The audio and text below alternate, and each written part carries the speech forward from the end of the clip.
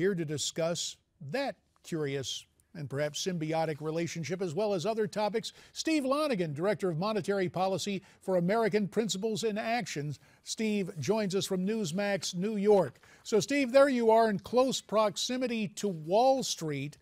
Why is it Wall Street reacted so beneficially, and yet you criticize the Fed's decision? JD, that's a great question, because you're right. As I'm sitting here at this moment, Wall Street's continuing to rally. We're probably going to see all-time highs by the end of the year. And that is a direct response to Janet Yellen's statement. And right there is the problem, is that the statements of one single central banker can have so much influence on our financial markets. But at the heart of this is still an underlying issue that we cannot ignore, JD, and that is that the wages of the average income household in this country, lower income Americans, is staying stagnant. We had one good month of reports this month. That's not a trend. And the fact that we're continuing to see a widening income gap. Hey, look, I'm thrilled to see my own portfolio benefiting from today's Wall Street rally. But you still have fundamental issues here. And that is this Federal Reserve Bank chairman's statements are so profoundly impactful. This wasn't the way it used to be. And when you're working in an economy where the statements of one person can have so much impact, that's a dangerous area to be in, I believe, and so do many others. And it's nothing new. We can remember Alan Greenspan criticizing irrational exuberance years ago and then a downturn on the market. So the bottom line, seems to me, you're suggesting, is not so much personally, but structurally, and the whole notion of what the Fed is and what it does in terms of our currency.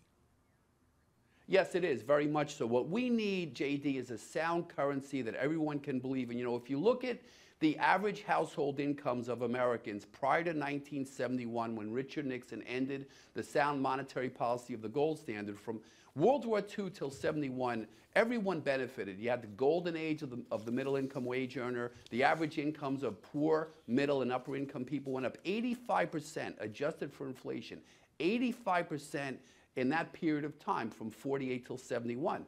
Since 1971 until now, we've seen a widening income gap, and we've seen the wages and the incomes of lower income wage earners remain stagnant for 41 years in a row. Today, the Fed treats lower income, when low and middle income wage earners get salary increases, they call that inflation. That's not inflation, that's prosperity. Where we want to see a sound dollar. Now, JD, several weeks ago, on November 14th, in a startling new move for the Fed, Janet Yellen met with representatives of the far left, liberal special interest groups, very liberal special interest groups who want to influence monetary policy. They've said it openly. She hasn't met with representatives of the center-right, with groups like American Principles in Action or other friends at and many other groups who would like to meet with her. And obviously, she ought to meet with everybody, those on the left, right, and center. Want to get to something in the minute and a half that remains. Earlier this week, Peter Schiff was on this program. He had some interesting predictions. Steve, take a listen, then I want to get your reaction. The United States and the U.S. outlook, that the decline we've seen. That right now, Steve, and I don't want to, okay, apparently we do have it now. Let's take a listen. If you remember, oil prices dropped from about $150 a barrel down to close to 30. So it was a much bigger drop to much lower levels. And sure, it was a benefit for consumers, but it was also the beginning of the 2008 financial crisis and the Great Recession that ensued. So I think we can enjoy cheaper gasoline, but I think, unfortunately, it's probably a harbinger of another recession. 45 seconds, Steve Lonegan. Do you share the perspective of Peter Schiff on lower gas prices being beneficial to consumers but leading to another recession? I think, yes, that we are leading into another recession. The Wall Street is booming today, but we all know that's not going to last. The question is, how are we going to deal with it in a couple of years when we do see a recession, and what's going to happen to middle? You know, the left does not have a monopoly on caring about unemployment and lower income people.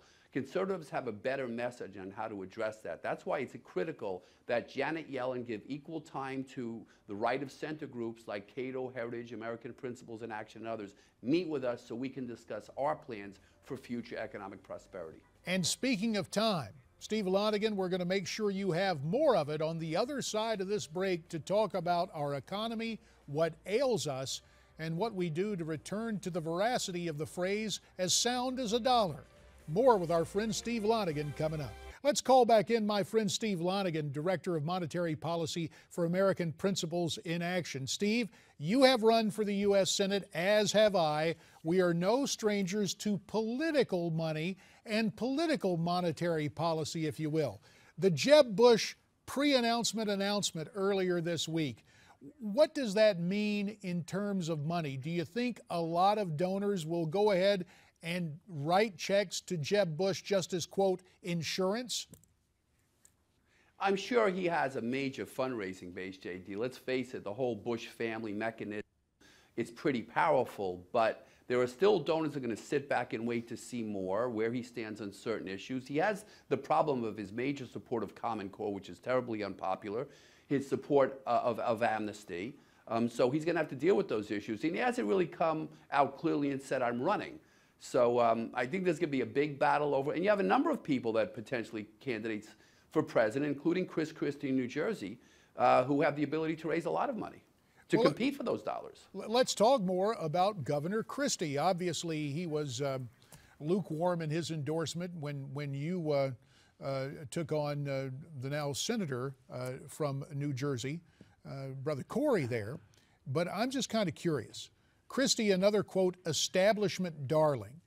Does his geographical and philosophical proximity to Wall Street mean he is still able to raise big money despite some movement downward in the polls? Yeah, that's a good question. I think Jeb Bush has equal, if not better, entree into those markets. I don't know if the geographical position matters. However, I also don't know if the Republican Party in the country is ready for another Republican candidate from the Northeast, like Mitt Romney was from Massachusetts. And so Jeb Bush is going to dig very deeply into what would have been Chris Christie's most important base going into a primary, especially in the fundraising area. Well, we talk about the guys from the establishment. What about the grassroots conservatives? There's been real concern, Steve, just that it'll end up being Bush as the, quote, establishment favorite, and then any number of conservatives, whether Rand Paul as a conservative, the more libertarian bent, or Ted Cruz, or someone else, and all that conservative support gets fractured, and here comes another establishment nominee. Yeah, you know, JD, we always sit here months ahead of time, and it's going to depend, and try to speculate about how the race is going to go, but it's going to depend on who's ultimately in the race. If Jeb Bush and Chris Christie are competing, they're going to split that sort of establishment base. I think that creates a problem for both of them. They may want to put their heads together and decide who's going to be the candidate. I don't think either one of them distract from, say, a Rand Paul or a Ted Cruz, for that matter, and but actually having them both in the race could help them. I think both Governor Christie in New Jersey and Jeb Bush have a problem with the conservative base because of their somewhat wishy-washy positions on the issues that really resonate in a primary. Well, you're a guy who knows politics and knows public policy.